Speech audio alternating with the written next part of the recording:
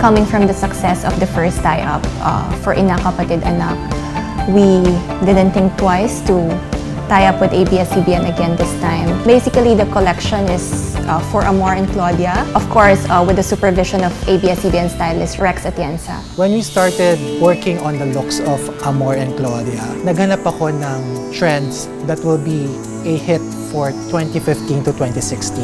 Definitely, when you work on a big show as big as Pangako Sayo, you need time to develop looks for them. We are just lucky to have Celine. It's a collaboration of all the teams behind the show and our brand. So they really wanted it to follow the flow of the story. Particularly yung Amor and Claudia collection directly reflects how they are in teleserye. Amor is back for revenge, so she's fiercer.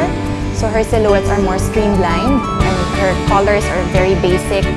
If you're gonna look at Amor, siya yung mas basic but with a twist. She's more on the structured, tailored, but into whites. Claudia, on the other hand, mas playful siya. She carries print on prints and her silhouettes are a little bit more flowy. And then, here comes Claudia. Claudia naman is into pattern on pattern. Play around with prints. You name it, she has it. Shoes and the bags will also echo the characters of Amor and Claudia.